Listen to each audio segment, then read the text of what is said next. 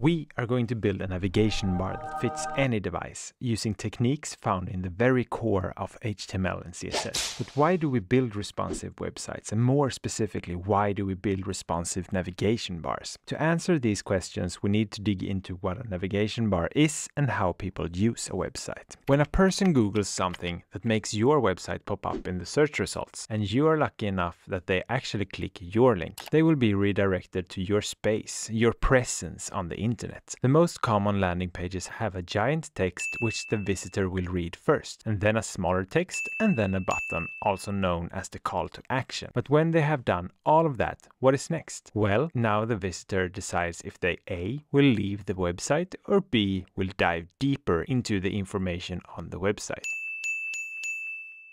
If you get visitors that choose alternative B, then great. That means you have someone interested in what you're offering, whether it's a personal portfolio website or a service you're building. That's awesome. So now they want to find out more, and this is where our navigation bar comes in handy, to let the user navigate our website and visit the different pages of information you have to offer.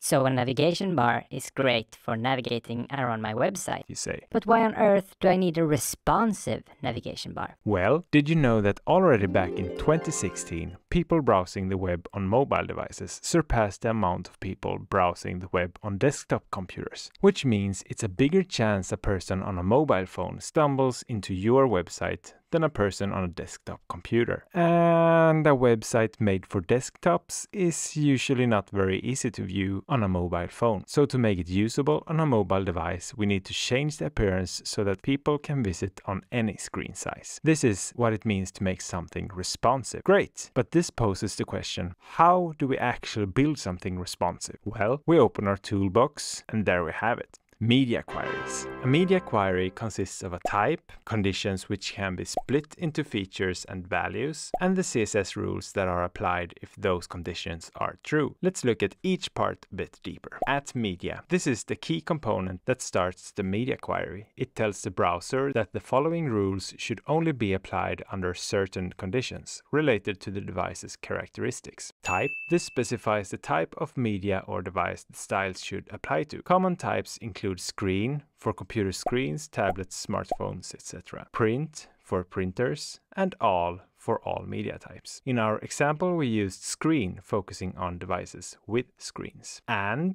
this is a logical operator used to combine multiple queries or conditions. It's like saying, and also these conditions must be true. Feature and value. This is the condition that must be met for the CSS rules to apply. Features can be things like width, height, orientation, and resolution. The value is what you're testing against, like a specific pixel width. There are two types of conditions. Min feature, the minimum value for a feature. For example, min width 601 pixels means apply these styles for any device with a screen width of 601 pixels or wider. Max feature. The maximum value for a feature, for example, max width 600 pixels, means apply these styles for any device with a screen width of 600 pixels or narrower. And CSS rules go here. Inside the curly braces, you write the CSS rules that will be applied when the media query conditions are met. These rules will override the default styles in the context of the conditions specified by the media query. Alright, let's take this knowledge and see if we can build a navigation bar that works just as well on a desktop as a mobile device. I have started a website here. It's brilliant, I know. But there's something missing. A beautiful navigation bar? Am I right? Let's start by adding a CSS file for just the navigation so we keep our CSS files clean. First, let's add a nav tag, which is like a renamed div tag, but with the purpose of having navigational elements inside. Let's add an image for big screens and one for smaller screens using media queries to only show the one that fits the screen best. We also need some links. Let's create a few and put them in a div tag with a class links so that we can lump them together and make the links black and remove the underline. Now, if we add a max width and a margin auto, we can center the navbar. Let's also add height, padding, and flex for the navbar to push the logo and the links to different sides of the navbar. Amazing. However, it still looks like on mobile. Let's fix that. We will do it the easy way and just hide the desktop stuff on small screens, and vice versa, make a mobile specific navigation that hides when we're on big screens. Since we can't really fit all the links in the navigation, let's use a drawer which overlays the entire website and makes it easy for the mobile user to see the links. Let's use a checkbox to toggle between the open and closed state. But instead of this ugly checkbox, we can dress it up with a hamburger icon or a menu icon.